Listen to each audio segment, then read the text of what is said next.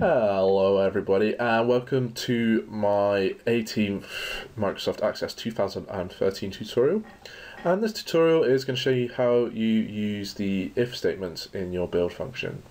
So if statements just allow you to control to kind of flow between your functions. So if I just show you, it's probably going to be easier than explaining it. So let's go into our query design and I'm going to add in items and sales. And link them by item number, excellent. And then I'm going to go into my build menu. So let's say I just want to say whether or not a sale is a high value sale. So let's just put sale value colon, so call the field sale value. And then I just want it to have a little bit of text that says whether it's a high or low sale. So we put in our if function. So you call it if in this. In most of the rest of the worlds you use just if, but for some reason Microsoft Access calls it if. If anyone knows why that is, drop it in the comments, could be interested.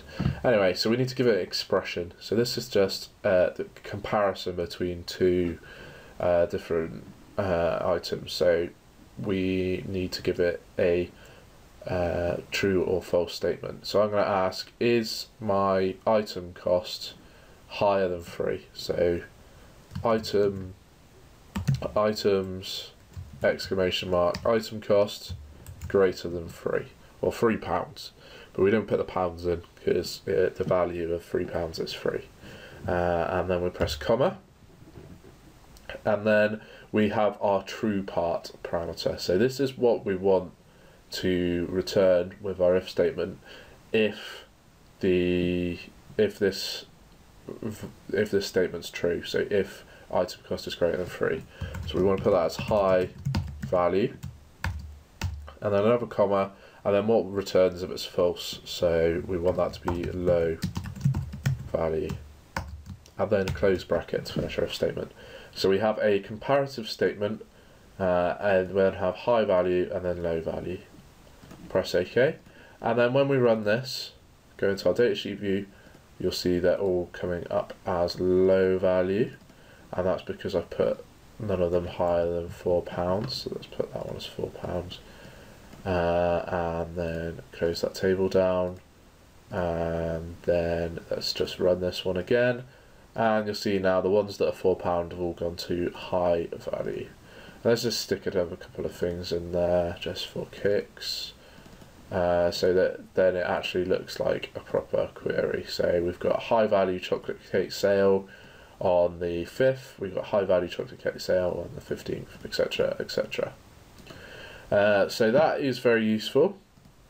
I also just want to show you how you can use it to avoid certain errors. So let's close this one down, save it as sale levels, and let's create ourselves a new one. Items, sales, close. So let's say we want to do the item cost divided by the quantity. So, and I just want to go into my sales and I want to change one of the quantities to 0, which apparently I'm not very good at. There we go. Press close.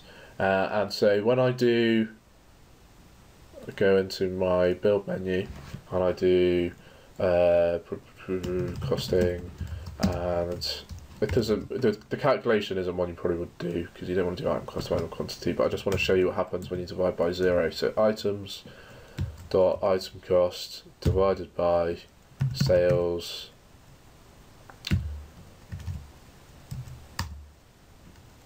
dot quantity. Press OK, and then when we go and run this, it's going to give us some div 0 here. We don't want a div 0 because div 0s are annoying and make other functions mess up. So let's go back into our design view, and I'm going to eliminate the div 0 using a if statement. So we're going to put if to start off with, and then we want to test whether or not quantity is 0. So let's do sales dot quantity equals 0, then we just want to put it as 0, and otherwise we want it to do the normal formula. So we've got our expression here that's testing whether or not sales quantity is 0. If it is 0, then we don't want to run that expression because it's going to give us our div 0. So let's just fill it in with 0 instead. And then if it's false and it's not 0, then it means it's fine to do the calculation. So we just do the calculation. And let's run this. And now you notice that our div 0 is just turned to a normal 0, which is exactly what we wanted. And let's just save that as eliminating a 0. And that's going to be it for this tutorial.